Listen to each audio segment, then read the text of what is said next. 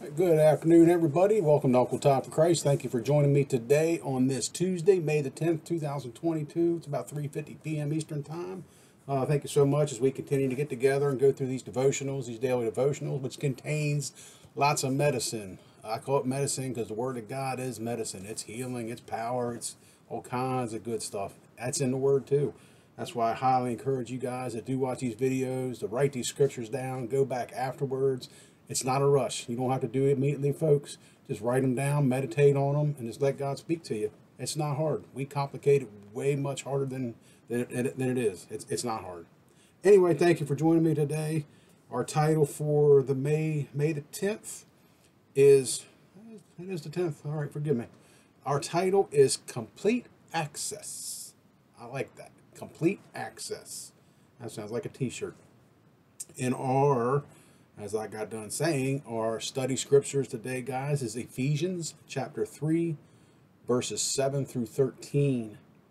And our leadoff verse is Ephesians chapter 3, verse 12.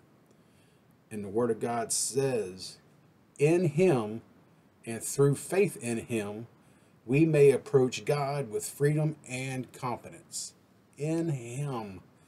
Now, that Him here is not capitalized. It should be, because in Him is in Jesus Christ. And I'm praying that that's what our author is going to write about, who is Bill Crowder today. He goes on to say, a few years ago, a friend invited me to join him as a spectator at a pro golf tournament. I'm sorry. Being a first timer, I had no idea what to expect. When we arrived, we got a few nice freebies, but what topped it all was getting access to a VIP tent, complete with free food. Yummy, yummy. I couldn't have gained entry to the hospitality tent on my own, though. The key was my friend. It was only through him that I had complete access. Left to ourselves, we would all be hopelessly separated from God. That is so true. But Jesus, we could stop right there, but Jesus, who took our penalty, He took our penalty, everybody's, offers us His life and access to God. It's pretty awesome, folks. The Apostle Paul wrote, God's intent was that now, through the church, the manifold wisdom of God should be made known. That's Ephesians 3, verse 10. God's intent was that now, through the church, that's the body of Christ, the manifold wisdom of God should be made known. Guys, I would meditate on that today. Just please, if you don't go back and read these study scriptures, meditate on that one, please. Ephesians 3:10. Jesus made a way for us to come to God the Father. Through faith in Christ, we may approach God with freedom and confidence. When we put our trust in Jesus, we receive the greatest access of all. Access to the God who loves us and desires relationship with us. Man, what am I going to say? That's a good one. It is a good one. Just another beautiful reminder how awesome our daddy is.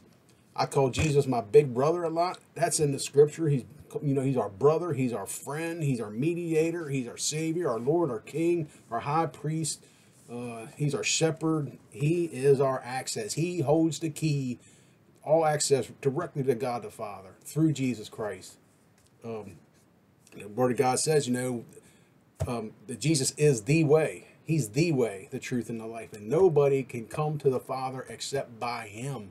We're not getting to God the Father without receiving Jesus Christ in our life, folks. That's not my word. That's not my interpretation. That's not my opinion. That is directly the Word of God. God is telling us how to come to Him, that the only way to come to Him is through Jesus.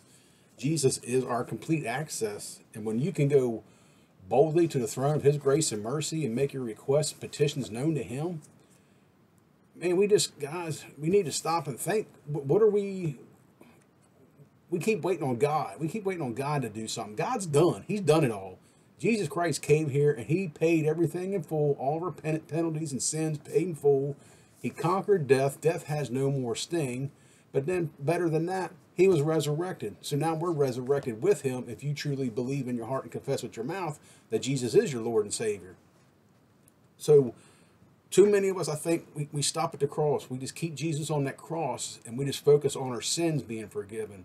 Man, did he pay for so much more than that, guys. Don't take my word for it. Get in the scriptures yourself. Read this Ephesians 3:7. Read Ephesians 3. Just read the whole chapter. Just pick the book up and start reading. There's some beautiful stuff in there that tells you how our daddy was. Guys, this is just, man, it's just just a beautiful thing. I know there's a lot in scripture that says, the fear of the Lord is the beginning of wisdom, things like that. And there's a lot in there that talks about, having fear for God. People get that misconstrued. What that type of fear is. It's not being scared, because God did not give us a spirit of fear, not that kind of fear, but he gave us a spirit of timidity and spirit of fear and timidity, but he gave us a spirit of a sound mind. And you need to have that sound mind that God is such an awesome God, such a loving God, that he sent Jesus Christ to take care of everything for us. That's how much he loves you. He is not going to send Jesus to do all this just to bring you to heaven so he can punish you. Jesus Christ took all our punishment. He took all our sickness. He took all our disease. It's all paid in full, guys. It's just a question of where's your faith at? How do you view God, your daddy? Maybe you grew up with having a earthly father that was just nasty, and God is nothing like that. God is nothing like any earthly father that's ever existed. So, guys, just get alone with the Lord. Read scriptures, meditate. The more you read the Word of God, the more you'll know who He is. The more you know who you are, the more you'll know what this world's all about. And guys, man, we can just start knocking the teeth out of Satan again. He's already lost. I get that, but we need to keep reminding him. So thanks again for joining me today, guys. Enjoy the rest of your afternoon. Praise God. Give him some glory. Get alone with him. And just let him speak through you. Let him work in you and through you for his glory. Love you guys.